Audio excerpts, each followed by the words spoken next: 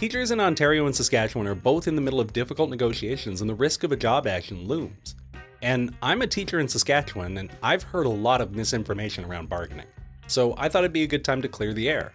Because there are governments that have spent decades trying to weaponize public opinion against teachers. And instead of actually dealing with the issues facing education, they're just trying to distract everybody with culture wars. So I think in order to understand what's going on, we need a bit of background. So let's look at Ontario first. Now, Ontario has 4 different bargaining groups, but today we're just going to focus on the public and we're going to focus on elementary.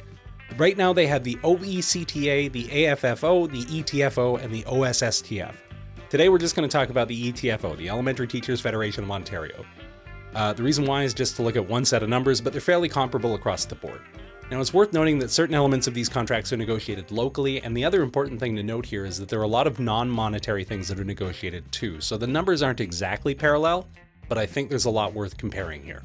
Because one of the biggest themes that emerges in both stories is an attack on the teacher's rights. Now, in Ontario, the story goes back a long way, really to the history of education, but we're going to pick it up in 2012. Now, following a contentious round of bargaining, Premier Dalton McGuinty and his Liberal government rolls out Bill 115, which they called the Putting Students First Act. It was incredibly draconian. It stripped bargaining rights, it blocked the Labor Relations Board and the court from investigating whether or not it violated bargaining rights. It subjected all teachers in Ontario to a 2-year wage freeze, as well as a 1.5% pay cut in the form of 3 unpaid PD days. So this bill also limited the legality of teachers' unions and support staff going on strike. And so when the teachers tried to stand against it, and they went on 1-day rotating strikes, they made plans for a full walkout, but it was ruled illegal by the Ontario Labor Relations Board. Teachers continued to fight this in court for years, but in the meantime, there was another round of bargaining.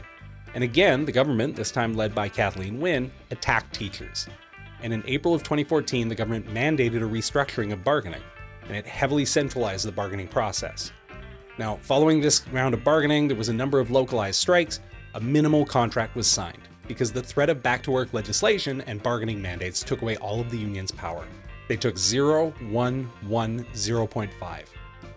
Then in 2016, Bill 115 was overturned by the courts. On April 20th, the Ontario Superior Court of Justice ruled, quote, that between the fall of 2011 and the passage of the Putting Students First Act, Ontario infringed on the applicant's right under the Charter of Rights and Freedoms to meaningful collective bargaining.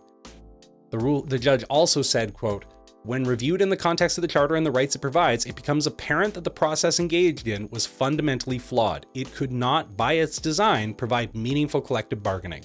Ontario on its own devised a process. It set the parameters which would allow it to meet fiscal restraints. It determined and then set a program which limited the ability of other parties to take part in a meaningful way. Basically, they shut down the teachers' ability to bargain. They violated their constitutional rights. And this court win did change the bargaining landscape, but teachers still took an extension to the contract. They got low numbers yet again. 1.5, 1, 1, 0.5, although the last 2 were in the span of 1 year at different points. Then the 2019 bargaining round came, and I'll break down the reasons why this got contentious in a minute, and the teachers were really hurt in this bargaining cycle, but for now, let's just look at the numbers. It was 1, 1, and 1. And that contract expires, we wind up here. Every step of the way, Ontario teachers have fallen behind inflation, lost supports, and tried to fight for their classrooms, but the government has fought against them and used the power of the law to do so. Now, in Saskatchewan, things are a little bit different. Teacher wages and funding were fairly good under the NDP government until the Saskatchewan Party took over in 2007. And the first contract that was fully negotiated under the Sask Party in 2010 led to a 3-day withdrawal of professional service. It wasn't quite a strike, it was something, there was a study day and then there was 2 days of picketing, but there was a defined period of time, so it was called a withdrawal of professional service. And it was the first time in my life I ever walked on a picket line, and it was the first taste I got of just how much some people hate teachers. I had drinks thrown at me from car windows, I got bumped by cars at crosswalks, and it made me realize that some people just hate teachers for being teachers. Some people screamed at me for having summer vacation. Like, that wasn't my idea. This was followed by a work to rule, and then it went to a special mediation which led to a deal. It shrank the teacher salary grid in Saskatchewan from 15 steps to 11, which was a big positive. That got people to their highest earning years a lot quicker. It's hard to break down, but it amounts to an increase of about 6 to 10% for each step, plus 1, 2, and 2. Then in 2013, there were negotiations yet again, and they went terribly. 2 contracts were rejected by the membership. So the union leadership sent the contracts to the membership. The membership said no. As a result, this went to a conciliation board, and when the board returned its report, the STF was essentially told, here's the final offer, take it or leave it. And as a result, the executive accepted the contract and did not give the membership a chance to vote on it. Now, this was obviously an unpopular decision, and it led to a near total replacement of the executive of the STF. But during that negotiation, they fought for class size and complexity as well, but there was no movement. Classes were still overfilling, funding was still shrinking. The conciliation board basically punted on that issue and said, figure it out next contract. As a result of this, we got 1.85, 1.9, 1.9, 1.9. Now, in 2017, things changed a little bit. So in Saskatchewan, there's two different types of teacher bargaining, Route A or Route B. Route A is basically you bargain, and as soon as an impasse is declared, you go to binding arbitration. Route B is the standard, where you sort of go through the negotiations, conciliation, mediation, strike, all that. So this time the teachers chose Route A for the first time, and it went to arbitration fairly quickly. As a result, a bunch of things happened. First of all, teacher time got defined, which was quite a big step. That led to teacher time being assigned at 1,044 hours a year of assigned time. Assigned time is a little bit complicated, but suffice it to say it defined the teacher day a little bit more. It also, so the Saskatchewan government basically imposed a regulatory board on teachers called the Saskatchewan Professional Teachers Regulatory Board. And then they told us that we would have to pay fees. And then they very generously told us they would cover the fees for us. And so this was included in the contract this time around. Then we also got increases of 0, 0, and 1.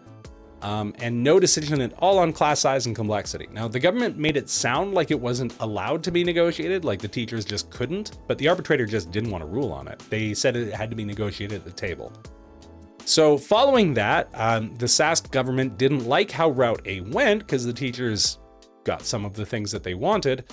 So as a result, they just eliminated Route A. They just took away that option because teacher rights aren't a thing they're big fans of. And now in the 2019-2020 round of bargaining, this is where circumstances in Saskatchewan and Ontario start to align. In both provinces, the teachers were ready to fight. They were tired, they were beaten down, their classes were overstuffed, underfunded, and struggling, and teachers were fairly united. And then in both provinces, work to rule was implemented as part of negotiations. Then in both provinces, COVID arrived and threw a wrench in the works. There was a lot of uncertainty. Teachers didn't want to appear greedy while people were getting laid off. Governments didn't want to appear heartless. So everybody just sort of agreed to sign contracts that deferred on a number of big issues. So in Ontario, they wound up with 1, 1, and 1, and a support for students fund. In Saskatchewan, we got 0, 2, 2, and 2, and a committee on class size and complexity. Now, of course, that committee has been slow walked the whole way, and now 3 years later, we still don't have the report as we're in this round of bargaining. They are really dragging their feet because reports are where these sort of things go to die, apparently. But at every step, rights have been stripped from teachers and wages have nowhere near kept up with the Consumer Price Index. In Ontario, since 2012, the ETFO salaries have risen by only 5%. In Saskatchewan, 14.55%. In that same time, the Consumer Price Index has risen by 27.5%. Teachers are losing purchasing power. At the same time, job conditions are worsening. They're losing supports, class sizes are growing. In Saskatchewan, we've moved from the highest ed funding in the country to the second lowest. It's time to fight, and it's time for the public to stand with the teachers and the schools. But I think it's important to point at, what are the teachers actually asking for here? Primarily, in both Ontario and Saskatchewan, the asks center around working conditions. Now, bargaining packages aren't public, but the STF has been very clear that a deal without movement on class size and complexity is a non-starter. The government refuses to even discuss it. They offered 3, 2, and 2, which isn't even close to CPI. And in Ontario, the ETFO has asked for CPI plus 1 each year for 4 years to try to regain some of the purchasing power that they've lost over the last decade. It still doesn't catch them up, but it's a start. They're also seeking class size caps. For primary grades, the union's proposing 90% of classes should have 20 or fewer students with no class exceeding 23. They're also asking for the government to put limits on the number of split classes in grades 3 and 4, with limits between 24 and 27 students per class. The government's offering 1.25 each year for 4 years, no movement on class size and complexity. Nothing else. This may get ugly. Teachers are ready to fight.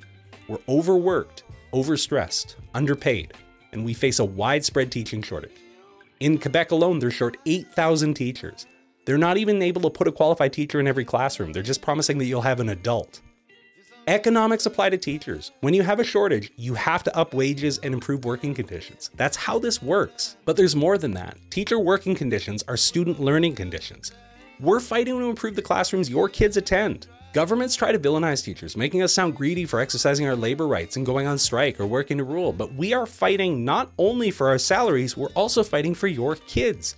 We're fighting for funding for the classrooms. We're fighting for supports. We're fighting for smaller class sizes. Stand with us. Fight for better. Nearly everyone you interact with in your life will attend public school. Your doctors, your lawyers, everyone you will depend on. Why don't you want them to have the best possible education? And governments love to tell these stories about how teachers are constantly on strike and constantly out of the classroom. I've been a teacher in Saskatchewan for 16 years. I've been on strike for 3 days total. In Ontario, since 2012, also 3 days. Strikes are not a constant issue, they're a last resort. What are teachers supposed to do? Accept another contract that shrinks our wages? Stand by as our classes overflow? We can't stand by and watch it happen. So if you're a teacher, get involved in your federation, go to meetings, attend rallies, and engage with policy. If you're in the OSSTF, vote against arbitration. This is an attempt to trick you into giving away your bargaining power. Don't fall for it. It's a trap and you'll only lose. Look at Saskatchewan. Every time we've asked outside support to help us improve class size and complexity, they've let us down. If you're a parent, get loud. Now's the time to stand with teachers in schools. Don't let governments distract you by trying to whip up culture wars. They are just trying to weaponize hatred to distract from their policy failures. If we don't take care of teachers in schools, there won't be any left. Quebec's already seeing this and there's sub-shortages across the country. And when education collapses, the answer is going to be to lower standards. They're going to make non-qualified people allowed to teach. We can't let it happen. Schools aren't daycares. They're rich, vibrant centers of our society. They build the next generation. So stand with schools and stand with teachers because we're trying to stand up for your kids. Thanks for listening. Take care of yourselves.